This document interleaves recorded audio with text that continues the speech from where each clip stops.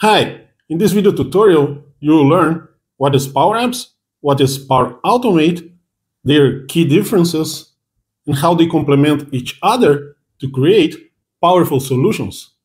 I'll even show you that in action with a Power Apps application integrated with a Power Automate flow. My name is O'Keefe, and you are in Power Apps land.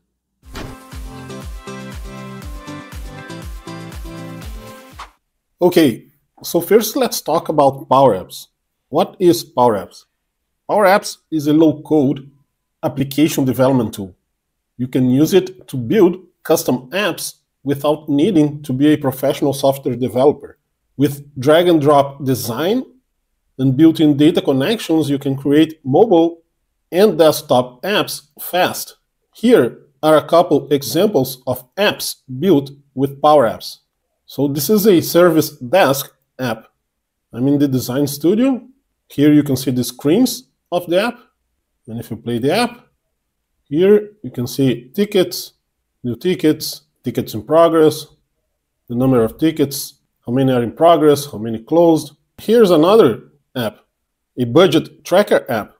You can take a look here, see the screens of the app. If you move from one screen to another, you can go to data and see the data sources that were used to provide data for the app.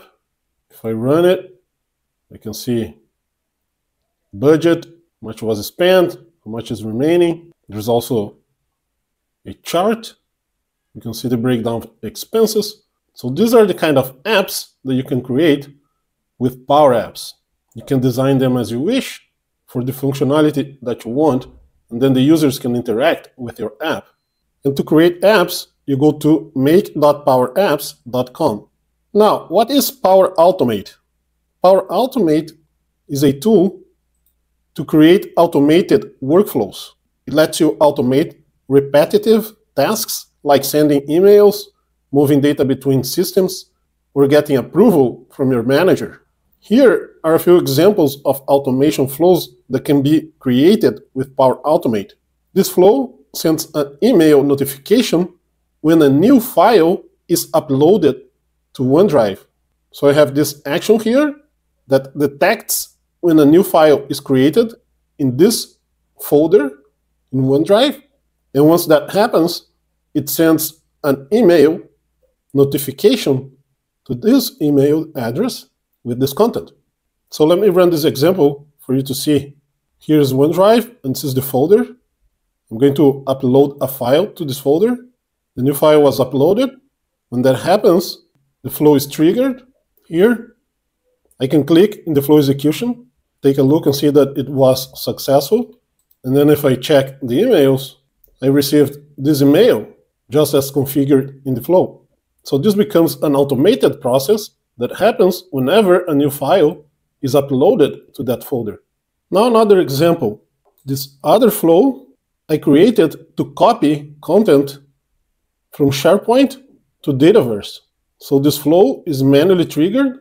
So I started when I want it. And what it will do is that it will copy the data from this list called car service from this SharePoint site, which is this one, car service list, has this content, has more than 2,000 records, 2,134 records. It will read through each of those records in this apply to each loop and add them as a new row in a table called car services in Dataverse. And here I do the mapping. As a result, here is the car service Dataverse table, which also has 2,134 records, the exact same records with the same content. So that's another way of using Power Automate to automate tasks. Both Power Apps and Power Automate are tools that belong to the Microsoft Power Platform. Microsoft Power Platform is a suite of low-code tools to create custom solutions. It includes not only Power Apps and Power Automate, but also Power BI, Power Pages, and Copilot Studio. Power BI for business analytics and dashboards, Power Apps for application development, Power Automate for automation, Power Pages to create external-facing websites, and Copilot Studio to create AI agents. So what are the main differences between Power Apps and Power Automate?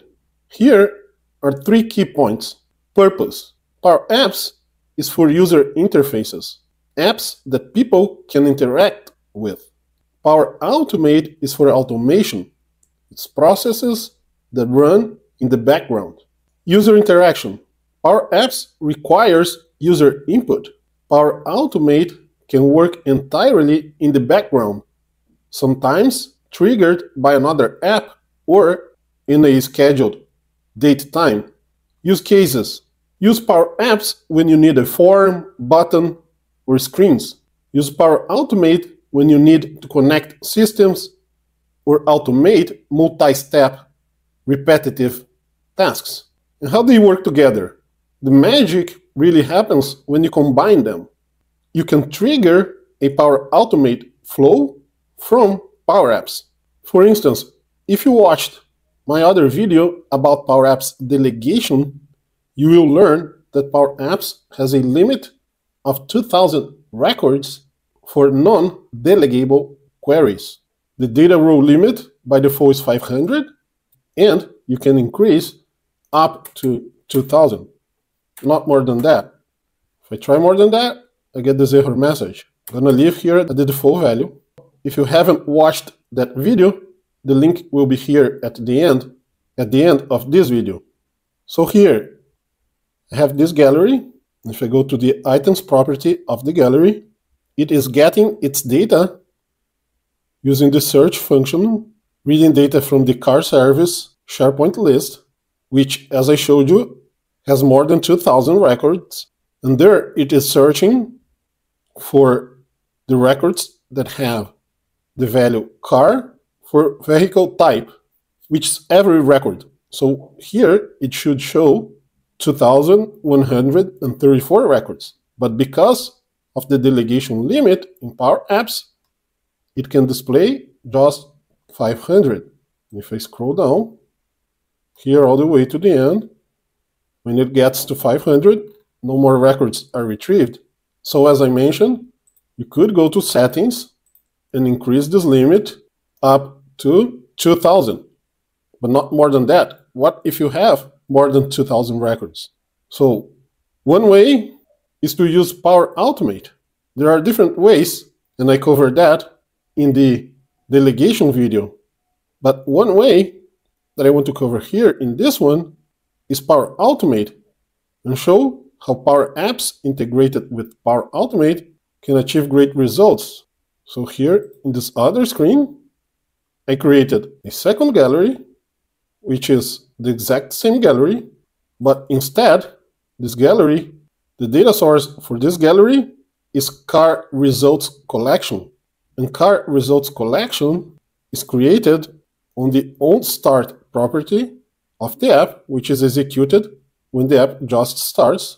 And what it does is that it creates the car results collection, and the formula in this property creates the car results collection, and it populates it running a Power Automate flow, which is called get cars from car service run, which is this exact flow right here that is triggered by Power Apps.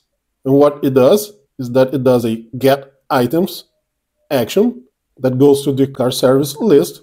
Then it executes a select action, which does a mapping, creating the ID, car, and customer fields, populating them with the data from the ID, car, customer fields from SharePoint. And then it responds to Power Apps in a JSON format, the outputs from the select. So this is the flow. And then here in Power Apps, when that JSON is returned, it is parsed to a table, and it creates the ID, car, and customer columns in the table with the respective values that come from the JSON. And that is the car results collection that is used as the data source for this second gallery. And you see, now it retrieved all of the 2,134 records. In other words, The main difference between Power Apps and Power Automate is that Power Apps builds the front end, what the users see, and Power Automate can be used to handle automated back-end tasks that happens behind the scenes. And together, they are a powerful combo in Microsoft's Power Platform. Hey, if you like this video, please click like, and if you want to learn more about Power Apps, please subscribe.